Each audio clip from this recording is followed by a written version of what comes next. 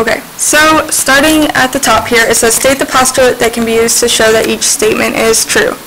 The first statement says that planes J and K intersect at line M.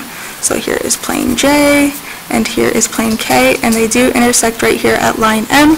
What makes that statement true is two planes intersect at a line.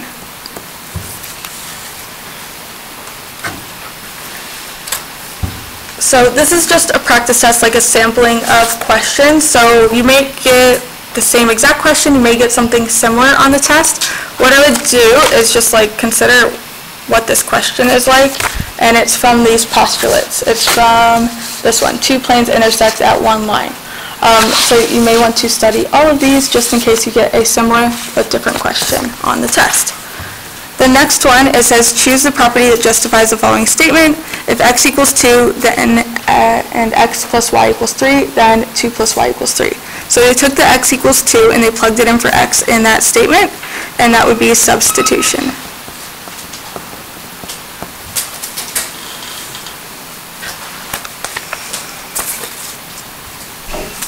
Okay. Then choose the property that justifies this statement. Measure of angle A equals measure of angle A. When something's equal to itself, that is reflexive property.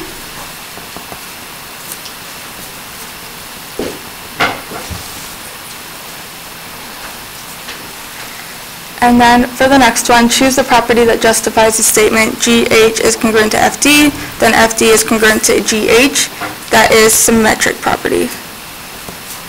And of course, consider like how else they might ask this. They might ask about transitive property, or any of the properties, maybe, just looking at these, like distributive property, addition, subtraction, multiplication. So just be familiar with all of them depending on what comes up. Then the next question, use the figure below to answer the following questions. And it says measure of angle 1 right here is 3x plus 15. Measure of angle 2 right here is 6x plus 3. Find x. Well, those are vertical angles, so therefore vertical angles are congruent. So we can set those expressions equal to each other and solve for x. So 3x plus 15 equals 6x plus 3. And we will solve.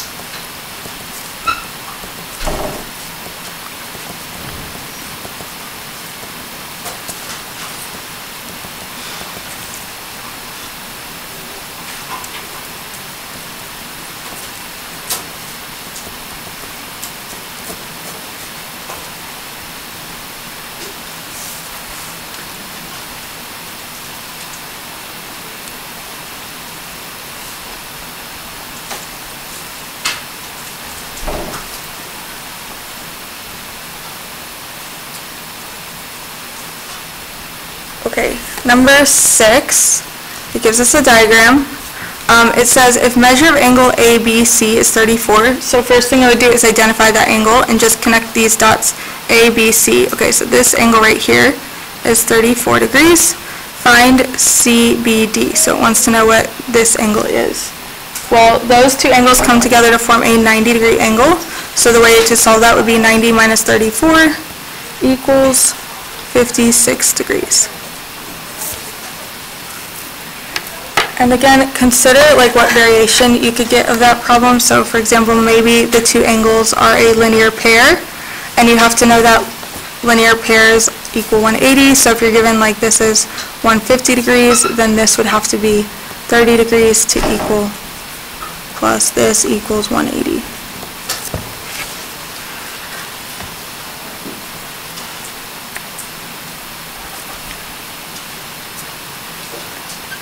Okay, so now we're going to get into the proofs. There are a total of 9 proofs here. There will be 5 on your test. The 5 that will be on your test are from this worksheet. So if you know how to do all of these, then you'll be able to ace the test easily. So let's start with the first one. I'm going to zoom in. I know that it's kind of hard to see some of these like answer bank type things. It's because my printer is no buenos. Whoa. So I printed it off of my printer and then I made copies, but my printer, I don't know what's going on with the toner. I had the toner replaced, but it's still printing really light, so I don't know. Okay, anyways, to maximize our score on these proofs, I would always start by filling in the given and the proof statement. So the first line right here should be the given, so our reason, given, and then our given right here, I'm just going to plug it in here. And then the proof statement will go in that last spot. So angle 1 is congruent to angle 2.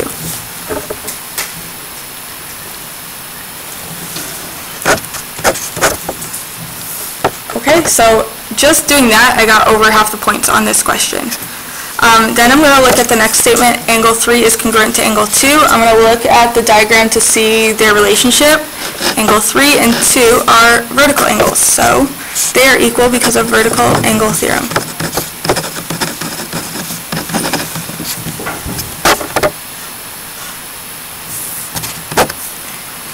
And then I have one left. You could fill that in, but of course make sure it makes sense. They're saying 1 is equal to 3, 3 is equal to 2, so then 1 and 2 must be equal. That is transitive property.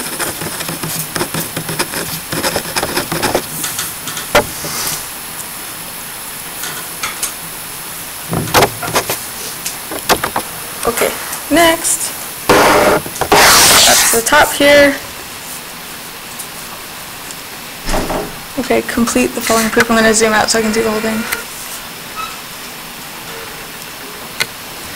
Okay, so starting out, just put the given right here and then the proof statement right here to just maximize your point. So I'm going to put AB is congruent to DE.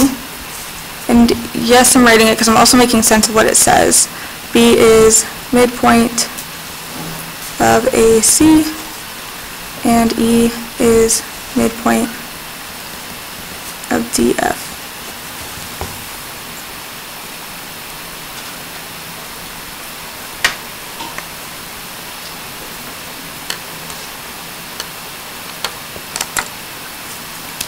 Okay, so making sense of what that says in regards to the picture, it says that AB is congruent to DE.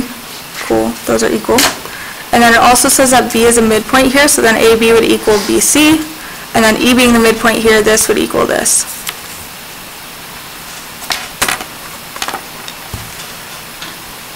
Okay, then for this statement, it says AB is equal in length to DE. They told us it was congruent, now they're saying it's equal. That is definition of congruent segments.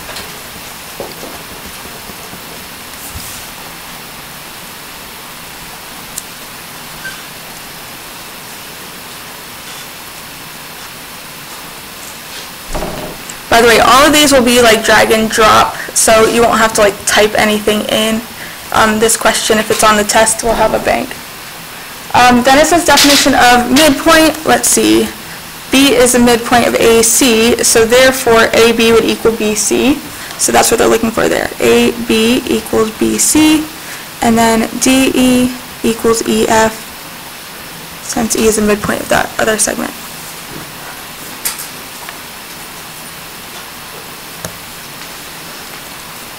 Okay, now they start substituting stuff. Here it says AB equals DE. Since AB equals BC, they just plug that in, so that would be substitution.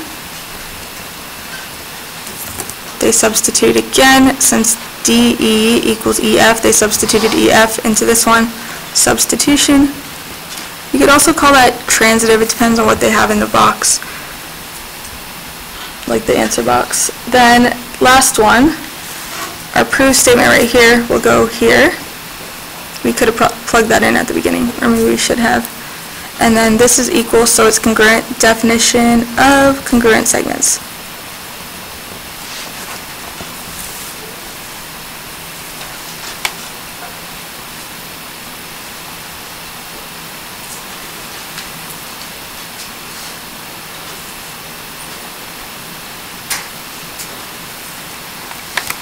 Okay, next one. Again, maximizing my score, I'm going to start with plugging in the given, reason, given, and AB, congruent to CD, BC is congruent to DE. And then at the same time, I'm also going to put this proof statement in the last spot, because I know I can get points for that too.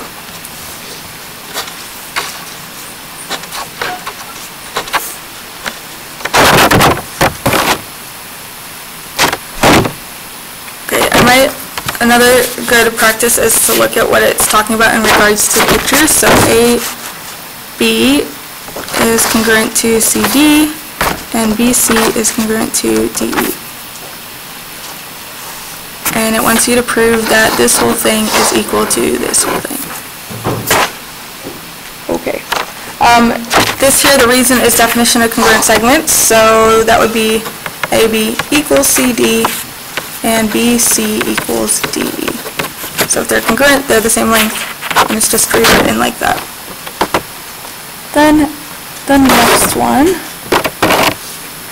it says AB, I'll use the color, AB plus BC equals the whole thing.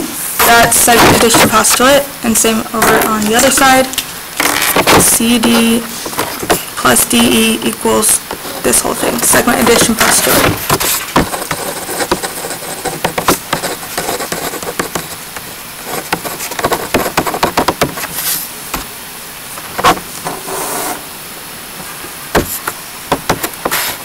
Okay, then at this point, they start substituting. They actually take this right here, and since AB equals CD, they plug in CD, and since BC equals DE, they plug in DE.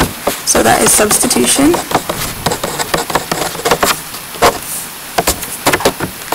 Then they say EC equals AC, so since CD plus DE equals EC, they plug that in for this to get this. So substitution. And last but not least, to go from equal to congruent, definition of congruent segments.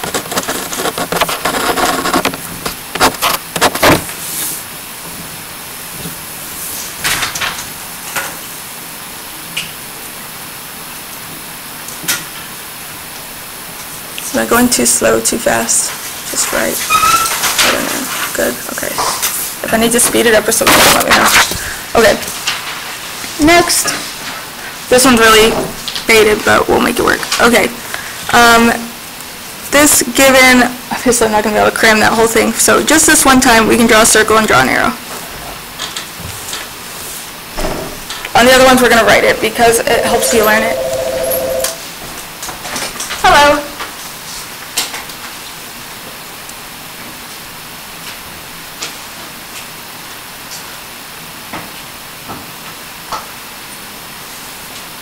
Okay, got it. So I'll see him in a second. Okay, yep, bye. Okay. So given goes here. I'm going to make sense of the given as well. C is the midpoint of AE, so that means this would be equal to this. C is the midpoint of BD, so this would be equal to this. And then they also say that AE is equal to BD. So this length is equal to this length. Okay. So let's see where they're going with this. If C is a midpoint, then AC equals CE and BC equals CD, so that would be definition of midpoint.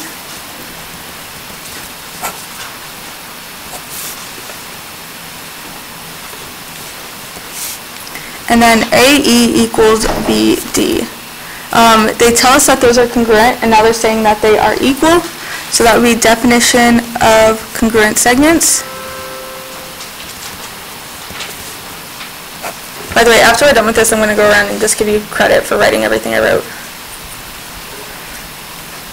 Segment addition postulate, that's the one that says like this part of the segment plus this part equals the whole thing. So that would be that, okay, AE, let me give myself some more room, AE equals AC plus CE, and BD equals BC plus CD.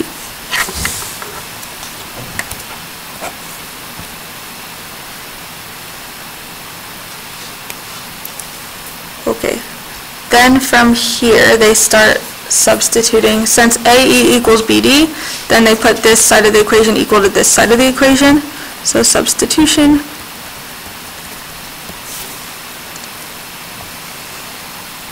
Then they use substitution again. Since AC equals CE, they plug in AC, and likewise over here, so substitution is, I know it's hard to see on this one.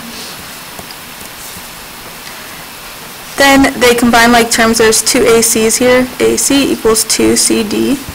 Simplify. Then they divide both sides by 2 to get AC equals CD, division property. And then to go from equal to congruent, it would be definition of congruent segments.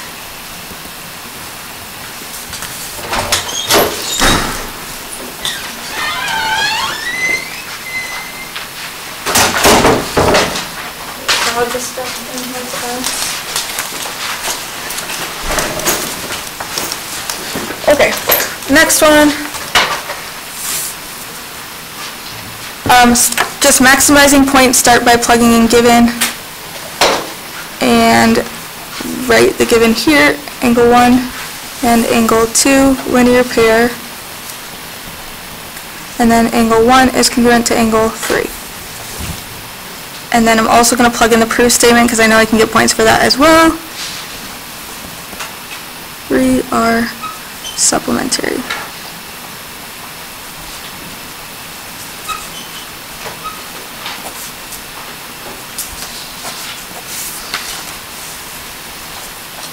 Okay, so 1 and 2 are a linear pair, and it says 1 and 2 are supplementary.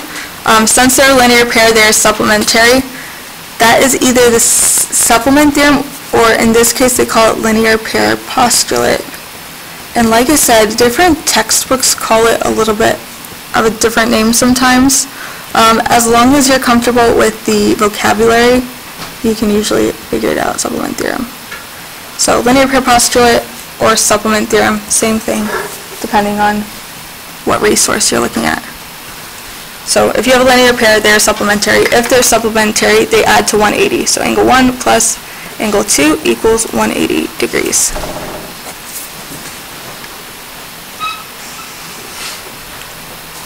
Okay, then they say measure of angle 1 equals measure of angle 3. We know this because it said 1 and 3 are congruent, and if they're congruent, their measure is equal.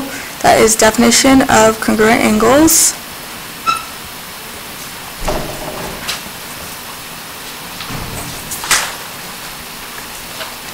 Then from there, if 1 is equal to 3, they take 3 and plug it in for 1 in this equation to get this. So that would be substitution. And then, last but not least, if 3 plus 2 is 180, then they are supplementary. That is definition of supplementary angles.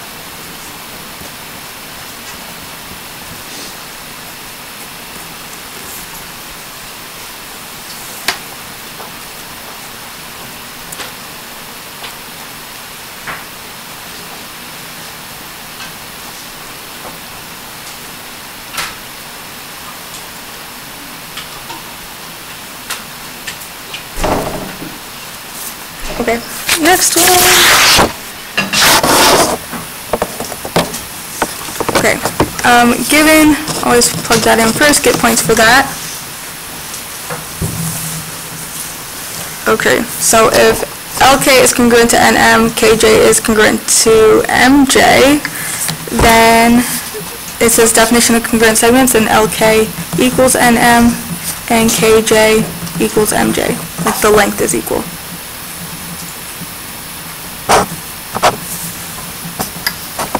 Then they have this. So what they did here was they added KJ to this side of the equation and MJ to this side, and since these are equal, you're adding the same thing to both sides, and that satisfies addition property.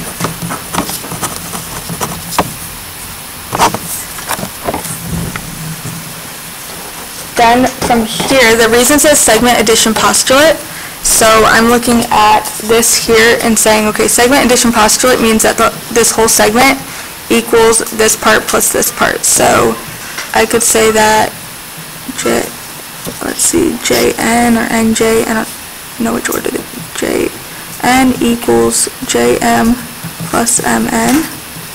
And then over here, JL or LJ equals JK plus KL.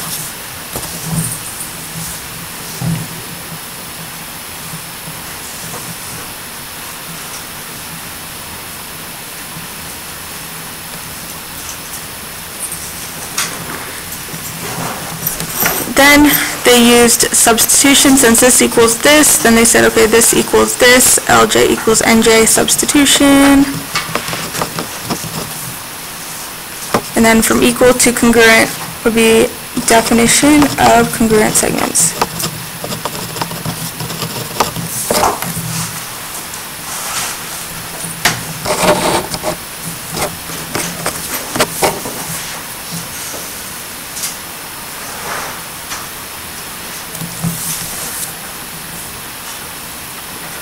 Am I making this look easy? I'm sorry. What's that? This thing? Yeah. It is On the end, JL, or says JL equals JK plus KL. Okay. Yeah. Yes. It is Wednesday, the 27th. Okay, at the top. Okay, you've seen this one on the homework. Again, maximizing the score, I'm going to start by putting the given in there. Given PA equals LN, and then the prove will go in this last part. And you just got like half of your points, which is cool.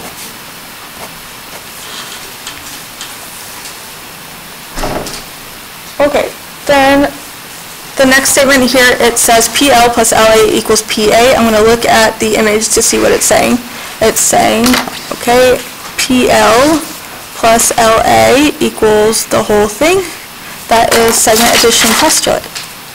Segment addition postulate.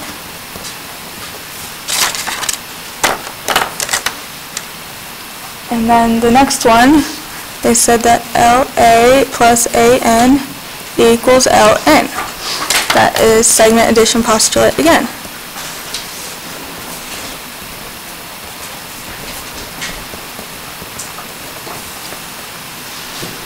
Okay, and then from here, PA equals LN, PA and LN. So since PA equals LN, then they set these two equal to each other. So substitution, so if they had transitive in the bank, we might have put that, but they don't. Substitution.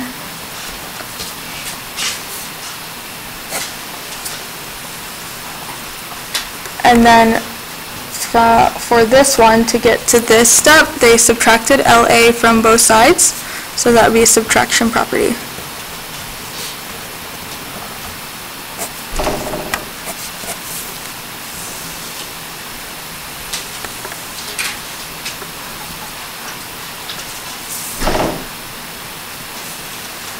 Okay, then this one right here, 1 and 3 are complementary, 2 and 3 are complementary. Of course, right, given in here to get those points.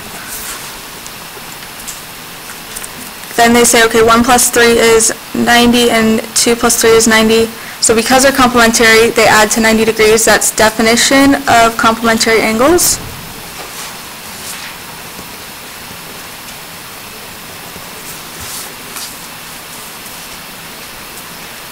Then, since they're both equal to 90, they actually just set those two equal to each other. So that would be substitution or transitive substitution is what they gave me in the answer bank. To get this. Then from there, it says reflexive property, which is kind of random, but I look at the answer choices, and this is definitely a reflexive property. Measure of angle 3 equals measure of angle 3.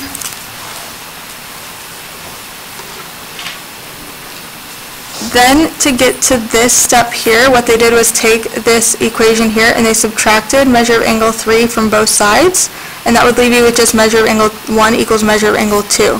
So subtraction property. And then if they are equal, then they are congruent. That's definition of congruent angles.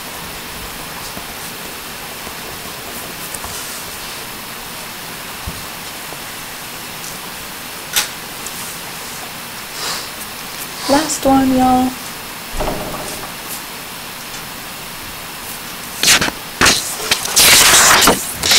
So, plugging in the given in the proof statement just to maximize our points. Given goes here. I'm going to write the given right here. BD bisects angle ABC. The proof statement will go in the last box.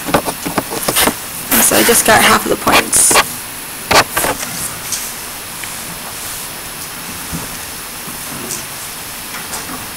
Okay, so 3, it says that BD right here, let's see, bisects ABC. So therefore, this part of the angle will be the same measure as this part because a bisector breaks an angle exactly into 2 pieces. So it says 1 is congruent to 2. That is because of definition of angle bisector.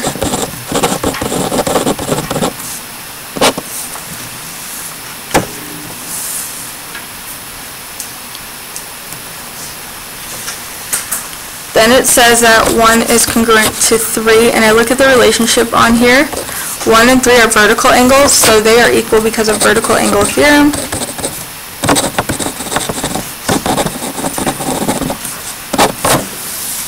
And then last but not least, if 1 is equal to 2 and 1 is equal to 3, then 2 and 3 must be equal. That is transitive property.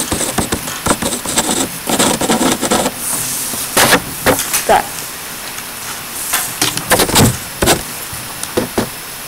Okay, so good job with that. Now, if you don't have full credit on your homework from the last 2 days, I would definitely recommend going back to those, putting in these answers and getting full credit on it.